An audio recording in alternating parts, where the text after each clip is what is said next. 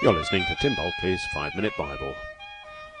So, this time, I want to tell you how Jesus gives us the key to understanding casuistic law in the Old Testament.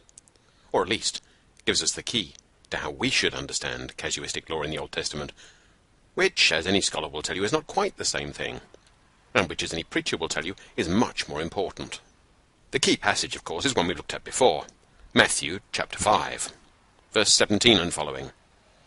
There, at least if you're the usual kind of literalist, Jesus seems to cut the ground out from under our feet by telling us that we have to understand it straight. Don't think, he says, I've come to abolish the law or the prophets. I've come not to abolish, but to fulfill. For truly I tell you, until heaven and earth pass away, not one letter, not one stroke of a letter, will pass from the law until all is accomplished. There you are. Every letter of every casuistic law in the Old Testament stands till the end of time, says Jesus. Now, most of us, unless we are extremely observant Jews, aren't keeping every letter of every casuistic law of the Old Testament. Some of them just don't apply to us anymore, and some of them we just plain break. There are laws that say you shouldn't wear clothing of two different kinds of cloth. I'm wearing a polycotton t-shirt as I talk to you. That's one law broken. There are laws which tell you shouldn't eat shellfish. I enjoy my prawn curry. Another law broken. But is that what Jesus meant? Look a bit further on in chapter 5. Verse 20. For I tell you, unless your righteousness exceeds that of the scribes and the Pharisees, you will never enter the kingdom of heaven. It's not enough to equal their righteousness. We have to exceed it. Now, the Pharisaic scribes were extremely careful about keeping all these laws, and they even very carefully put fences around the casuistic laws so as not to break them by accident. So, if the casuistic law says, you shall not exceed 50 kilometers an hour in a built-up zone. If you do, then you will get demerit points on your license. Then the Pharisee says, okay, to make sure I don't exceed 50 kilometers an hour in the built-up zone, I'll put a fence around it.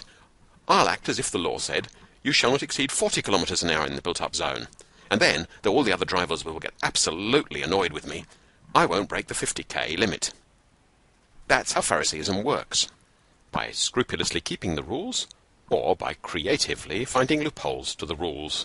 It takes casuistic laws, and it puts fences round them to protect them, so that we don't break them, but keep them. How can you exceed that kind of righteousness? Surely, you either break a law or you keep it. How can you exceed keeping it? But that's what Jesus says we have to do. In verse 20. Well, look at what he says in verse 21.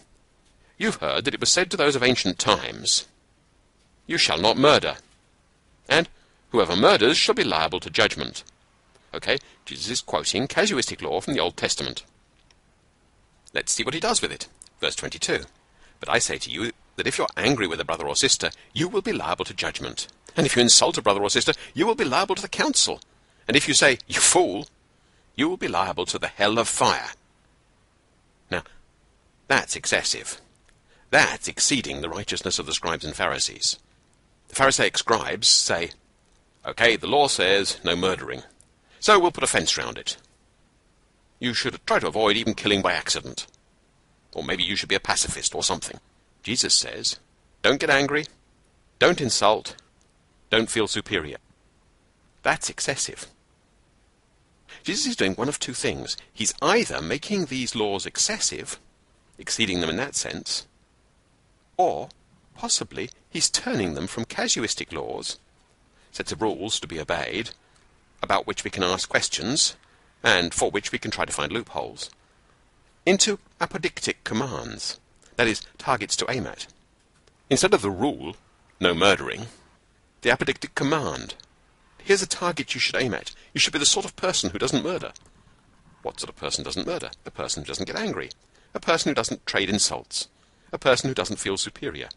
So, instead of the casuistic law, no murdering, about which we can ask questions like, well, is accidental killing okay?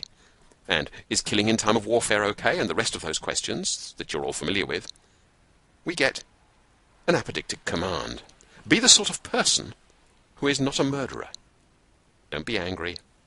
Don't trade insults. Don't feel superior. That all sounds wonderful and nice, but am I right? Or is that not at all what Jesus is saying, and am I just trying to wriggle out of Jesus making these commands excessive? To find out, you'll have to wait for my next podcast in the series, though I hope it won't be a long wait. Bye for now.